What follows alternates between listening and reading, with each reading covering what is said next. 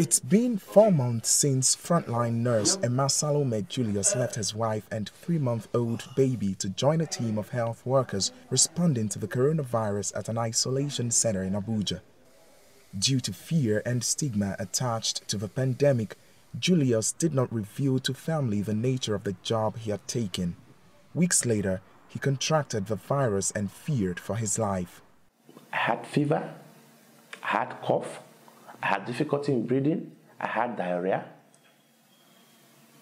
I had lost appetite. I could not eat for close to 2 weeks. By the time I was discharged and I checked my weight, I had shedded over close to 15 kilograms.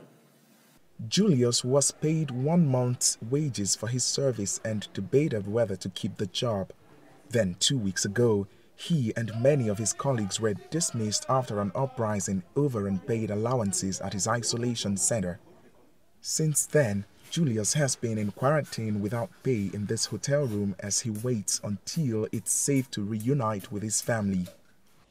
We feel we were used, infected, and abandoned.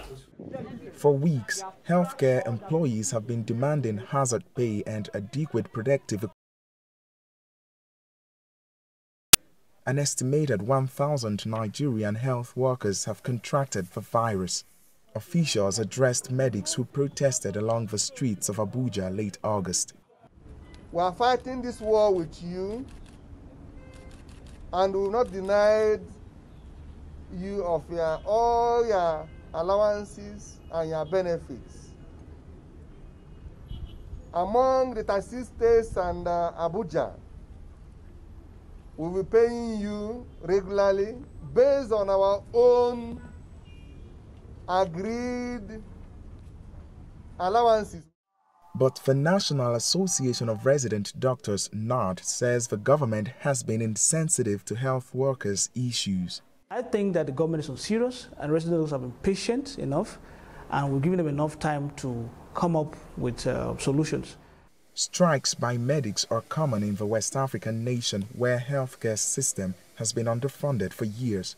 But experts worry that the strike at this time could affect Nigeria's ability to respond effectively to the coronavirus pandemic.